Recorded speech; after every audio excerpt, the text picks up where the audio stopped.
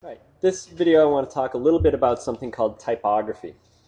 Typography is the study of typefaces of letters and words and things like that, and how to make them more or less readable. Okay. I'm going to talk about using things like line height, um, uh, line length, different types of font faces, and font size to control readability. So the first issue I want to talk about is font size and line height and how they relate to one another. So right here I have a page that I've been working on, and I've got a bunch of text, a bunch of paragraphs in here.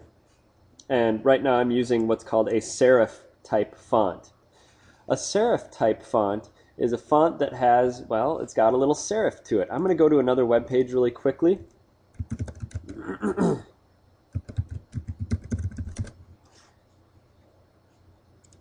You've seen this page before in an earlier episode, and I want to just explain the idea of serif versus sans serif. A serif is this little foot over here on the right where it says serif, red serifs. These little things are called serifs. They're little flourishes or little feet to make the font a little more decorative. Sans serif does not have them. Okay, types of fonts where you'll see serifs are going to be things like Palatino, Times, Georgia. Sans serif is going to be stuff like Arial, Verdana, and Futura, stuff like that. Okay. Now, common design scheme for the web is using sans serif for body copy. Now, the reason we use sans serif for body copy is on the web, as things scale up and down, they become more or less readable. As you scale down, sans serif becomes more and more difficult to read. The serifs tend to mush things up and make them hard to read. Sans serif fonts don't have that same problem. I'm going to change this really quickly from serif to sans serif. I'm going to change it to Verdana using the font face property, or sorry, not face, family. Font family, Verdana. The reason I make that mistake every now and then with font face is the old way to do this when you're changing fonts with just HTML, it was the face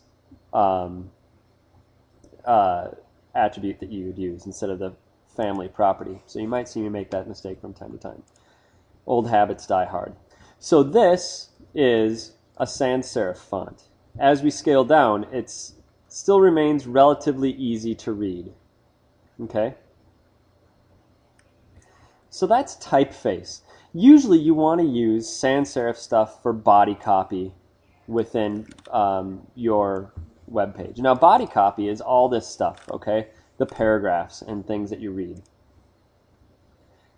For display, things like this right here, this H1, that would be display. Another type of display would be subheads and things like that. Sometimes serif fonts are appropriate for display. Let's try for the H1 over there. Set that to Palatino.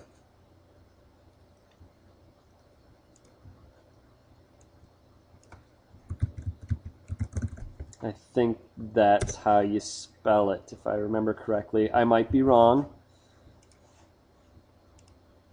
There, yes it is, Palatino. Palatino is a serif face. It's got some nicer looking flourishes, I think, than Times New Roman does. It's just an overall nice looking font. But as you scale it down, it becomes harder and harder to read. The serifs tend to mush things up and get difficult to read.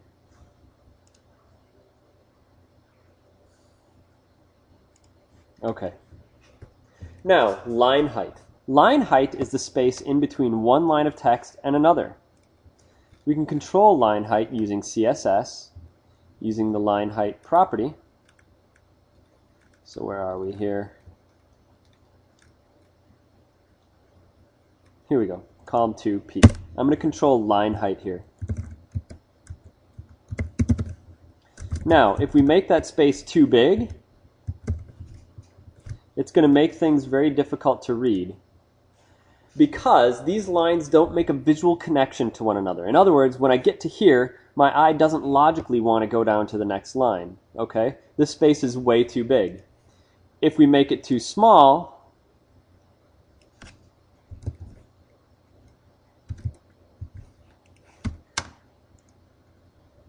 it becomes hard to read because the text clumps up and we have to kind of squint to read it. A general rule of thumb is you want to have one letter height of space in between one line and another. Oops.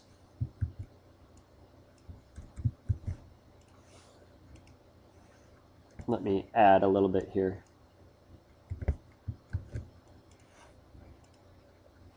That's still a little bit too much. Let's go to 1.3 here. That's getting close. This is approximately one letter height in between one line and the next. I probably would even go up to 1.4 on this just to be safe. I like to add a little bit of extra white space in there. That feels comfortable and natural to me. My eye has no problem getting from the end of this line to the beginning of the next line. Okay? So that's line height and font size and different types of fonts that you can use. So to sum that up, generally speaking, for body copy, you want to use sans serif fonts. Okay? Not always, but a lot of times when designing for the web, that's a good thing to do. Line height, we usually want to have about a character space in between one line and the next. If they get too close, they become crunched up and you have to squint. If they get too far apart, they stop being a consistent flow for the text. Okay? Serif fonts are usually good for display purposes. So for the headlines in a web page. All right? And we'll leave it at there. In the next video, I'm going to talk a little bit about line length. I'm going to talk about some other issues.